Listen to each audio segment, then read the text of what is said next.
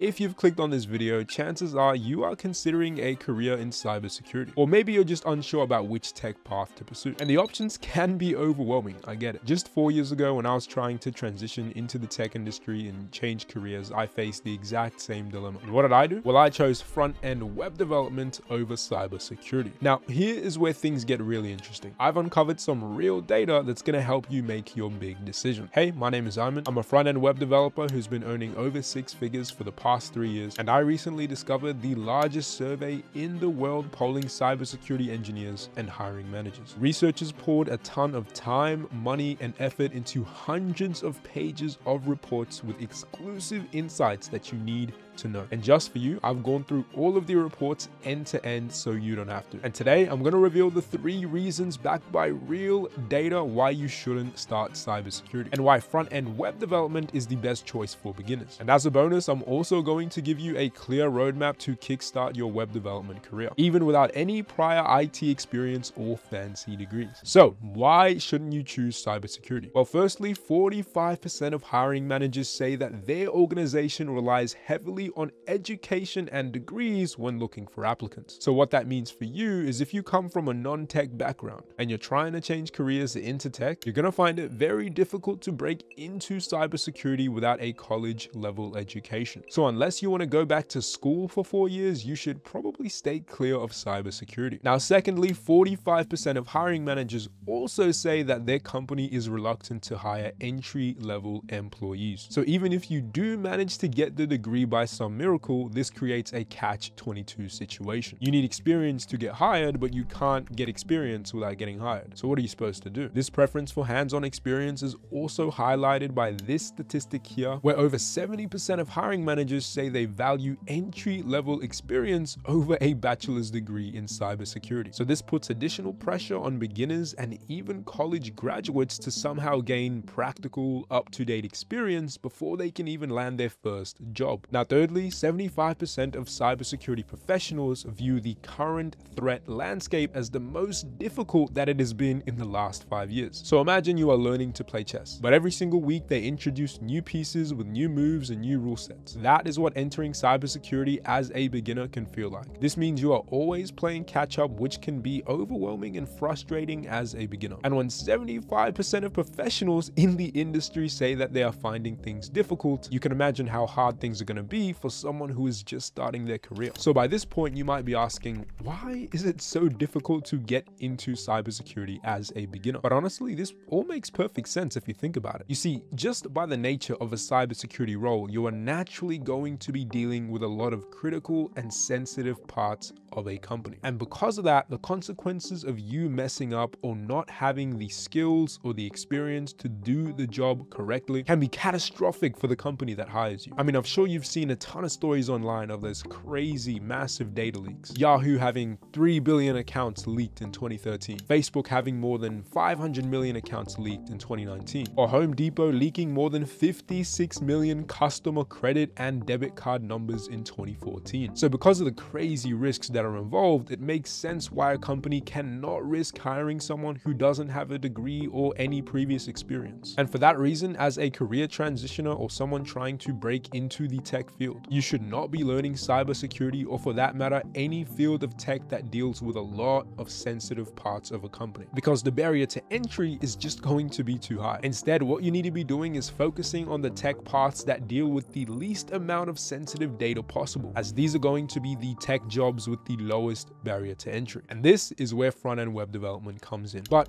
what exactly is front-end web development? Well, think of it like this. Front-end web development is what allows people to actually see and interact with a website or web application. So whenever you click on a button, fill out a form, or scroll through a page, that is front-end development in action. So as a front-end web developer, your role is going to involve building, designing, and maintaining the parts of a website or a web application that the user can see. Whether it's Netflix, the online store you use to shop, the app you use to order your food, or the website you're using to watch this video. Front-end web developers are the ones who bring those user interfaces to life. And on a quick side note, if you're looking for a place to take you from absolute beginner to job-ready front-end developer in 3 to 6 months, then consider joining my one-on-one job guarantee coding bootcamp. The link will be in the description, but right back to the video. Now, why is front-end web development the best choice for beginners? Well, unlike cybersecurity, front-end web development is arguably the easiest and most accessible learning path for newcomers. There's clear starting points such as HTML, CSS, and JavaScript, and learning these doesn't require years of experience. When I made my decision to change careers, I gave myself a 6-month window to learn front-end development and land my first role. I focused on learning the fundamentals and then building projects with React, which at the time and still is the leading web development framework. And after 6 months, I successfully secured a front-end developer role paying $80,000 per year. And this experience demonstrated to me that the barrier to entry for this field is relatively low and surmountable in a short time frame. I mean, the software development market is booming. It's projected to reach 1.4 trillion in 2032, which is an annual growth rate of 25% year on year. And this growth translates to an abundance of job opportunities, especially at the entry level, because many organizations are willing to hire and train front-end web developers who have a solid understanding of the core concepts and display a willingness to learn. You see, companies are often willing to take a chance on beginners in front-end development because the learning curve isn't as steep as cybersecurity, and a lot of the time you're not dealing with much or even any sensitive data. Now, the good thing is once you land your first role as a front-end developer, this does not mean that you have to stay in front-end development forever. You see, now that you have your foot in the door and actually have some IT experience under your belt, you're going to find it a lot easier to transition into the other fields of tech because you actually have some experience that we can put on your resume and leverage. And don't just take my word for it, let's look at the stats. We can clearly see that 52% of cybersecurity professionals worked a non-cybersecurity IT position before they were able to break into the cybersecurity field. And this tells us everything we need to know on how to get into a high barrier to entry field such as cybersecurity. The easiest and most efficient way to do this is with what I call the leapfrog method. Start your tech journey with an accessible, low barrier to entry field, such as front-end web development. Land your first role in that field. And then once you have some real IT work experience under your belt, we can then leverage that experience to get you into